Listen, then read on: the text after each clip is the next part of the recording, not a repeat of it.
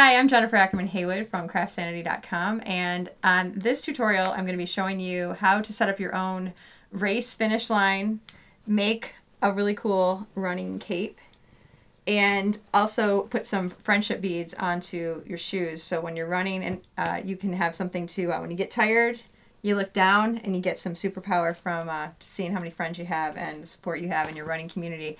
And this, as you can imagine, this is really kid focused. I've never run with a cape. I will do that tomorrow for the first time when I run with my daughters and the girls on the run race. And it's really not a race. It's a 5K. It's a fun run. And Girls on the Run is a really cool program that's nationwide. I've been a coach for 3 years, and both my daughters are running for the first time together this year. And what the whole program is about, building girls' self-esteem. But the things I'm going to show you today about having, setting up a finish line in your, this could be for a neighborhood fun run. This could be with your scouting group. This is not a focused program on just Girls on the Run. This can be adapted for boys and really for adults even. So we're going to kind of get started here with showing you some quick things you can do the night before the race, really, if you have the fabric. You can get going on this. I'm a deadline crafter, so this is right up my alley. So we're going to get started first by showing you just the easy friendship pins that you can do here. Now, I am a child of, I was born in the 70s, grew up in the 80s, and I did a lot of these little friendship pins. And what I found in the jewelry aisle at your local craft store, these pins are, as you can see here, these do not have the little curly Q at the end here. I'm going to pull an example of a pin that has, and I think I have one here in my pocket. This is your traditional safety pin with the little curl at the bottom. For this project, to put these on shoes, I like to find a pin in the jewelry section that does not have any barrier right here. And let me show you why. So if you're going to, with a pin like this one, if you put any bead on there, it's going to get stuck. And then when you open it and you go to stick it on something, your beads are going to be in the way and they're going to fall off. So with these beads here, or with these pins, you can just take the beads and you can put them all the way around, just down like this. Okay, and they go all the way around. And I'm going to try to quickly fill up. And I'm not doing any fancy pattern. The kids like to do really fancy patterns. And actually what we did for Girls on the Run this year, we used these for every lap the girls ran in practice, they got a bead, which was really fun. So it's an added incentive for girls to get, do that extra lap. And the cool part is now, in the race, the girls will be able to look down and kind of see their accomplishments. I mean, it's kind of like they'll have some bling on their shoes, and that's really fun.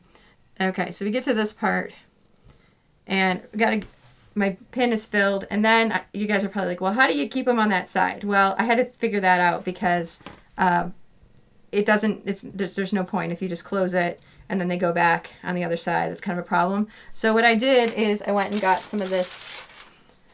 This is just the fun foam from the craft department as well. And as you can see, those beads want to just go right back. So what I do is I cut these little, I make kind of like a little bead of foam. Just cut a little square off here.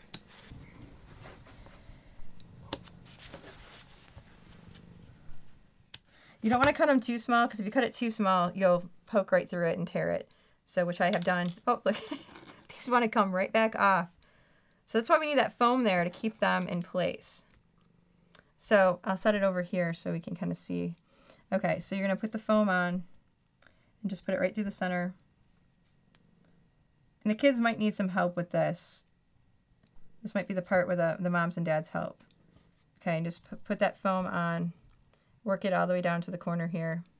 And then, so that's not going anywhere. Those beads are not moving. And that's kind of cool. You could also put a little drop of like a super glue if you wanted to. Don't let the girls or boys do that. A parent should do that just because that stuff is very toxic. And then when you put them on the shoe, I like to put them so work them so they're under a few of the laces going across there, because that will keep the pin from flopping around when they're running, because you want it to be decorative but not distracting. So this is something that it'll stay on there.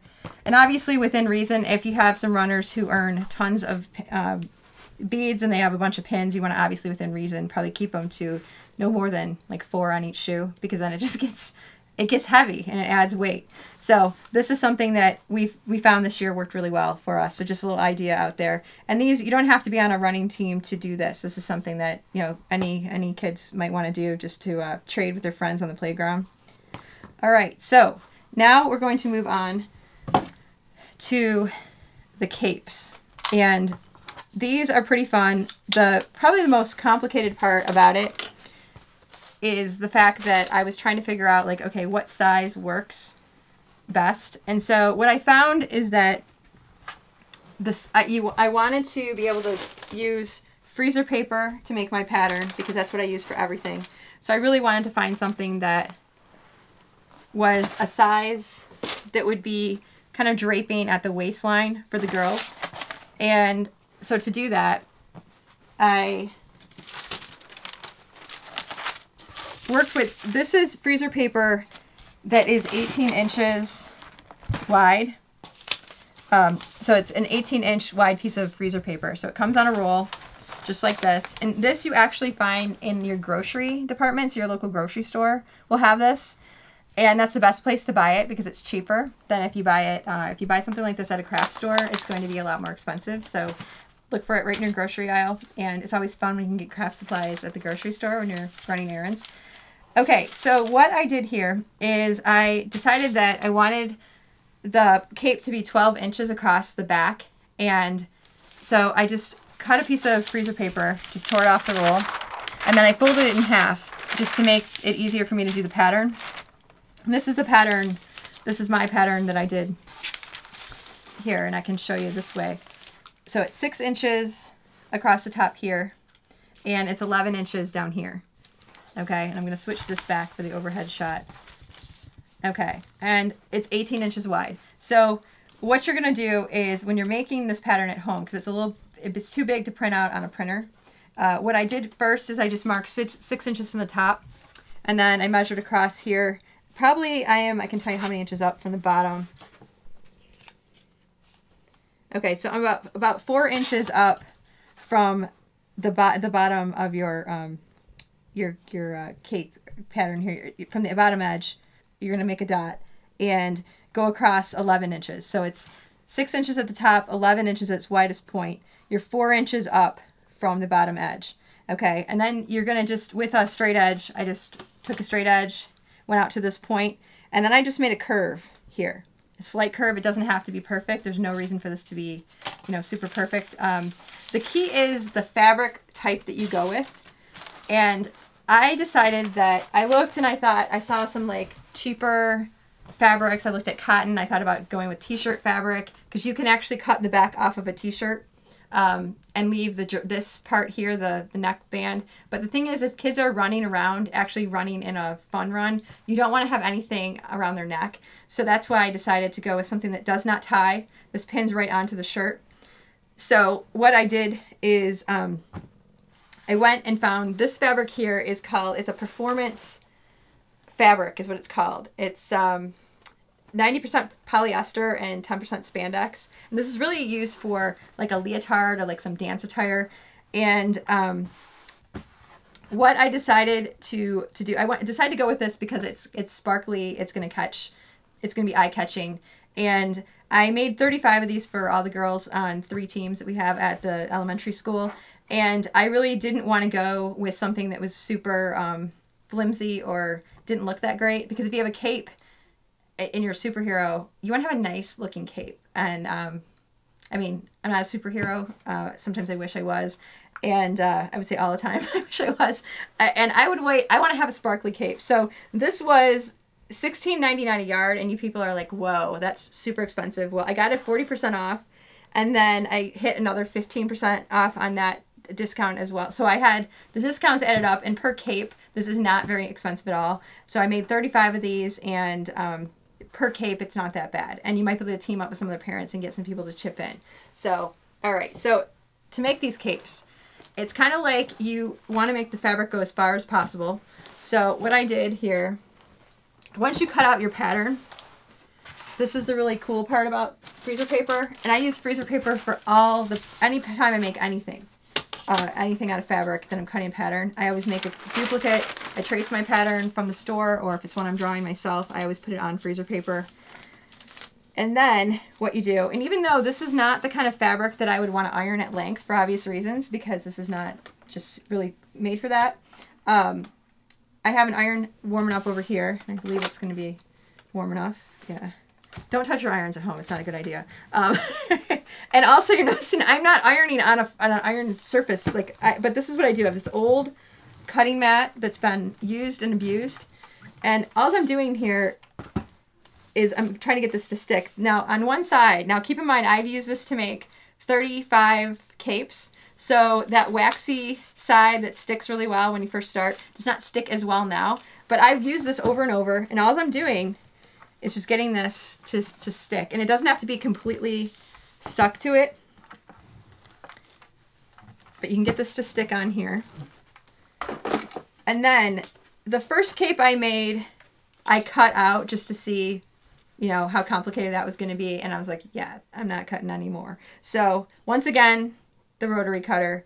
This is a fantastic tool, folks. I wouldn't craft as much as I do if this thing had not come into my life when it did. So, okay, so what you're going to do is you're just going to follow your pattern. Totally self-explanatory. The one thing I noticed when I made these, and I stayed up till, let's just say it was an ungodly hour. I made these all in one big pile. And as I got tired, especially around the corners, I was starting to cut pieces away from my pattern. So that's one thing you got to be aware of, is that you want to be mindful. Oh, there you go. See, I just demonstrated how that happens. See, and it's okay. No big deal. I mean, obviously if you cut a big part of it off, what I would normally do is I would turn this. I'm not doing that. I'm trying to make excuses here, folks, for why this isn't perfect. But here's the thing. The kids are not going to be able to tell that you cut a little tiny piece off. They're not going to care at all. And if you move it, the good thing is, because this is stuck down, it's not a big deal. And I'm noticing too that it's getting close to that time for me to replace my rotary blade, because I've been doing a lot of cutting lately. And this is it's a pretty easy thing. When you have to do a lot of these, you will want to team up with somebody else to help if help is available. And so very quickly, voila, we have one more cape. And we're all set. We're ready to pin this on the back of an unsuspecting child that we're going to turn into a superhero. Okay, so to put the cape on, it's pretty easy to do. But what I did here to kind of gather it a little more at the top is I just folded it over, just, like a 1/2 inch little dart here, and pinned it down. And I don't try to hide the pins. I just like that handcrafted DIY look. So you just want to pin these on and not poke your runner, but go ahead and let those pins show. And I think 3 pins should do the trick. If you want to put more in, you can, but I think 3 is sufficient. And you're good to go. How does it feel to have the cape on? Do you feel like you're going to run faster? No. No? It's a piece of fabric. Oh, wow. Okay. I was hoping for a little more magical response, but okay. So you're realistic about this? Yeah. What is the benefit to having a cape on? You look awesome. You look awesome. Okay. And you don't think that makes you go any faster? No. All right. I think I'm going to go faster with a cape on, but that's just me. Sanity, CraftSanity, art and craft creativity, interviews with people who make, they are here. All right, so we gave you some ideas that we've tried, and now I'd like to hear your ideas. So if you have done a Girls on the Run project, or maybe a project with the Boy Scouts or Girl Scouts, doesn't have to be running related. I'd like to hear about it. So you can leave a comment below, or send me a message, Jennifer@CraftSanity.com, and I'd love to feature some of your ideas, because I know as a busy mom, sometimes I barely sleep, so the creativity is sometimes hard to jumpstart.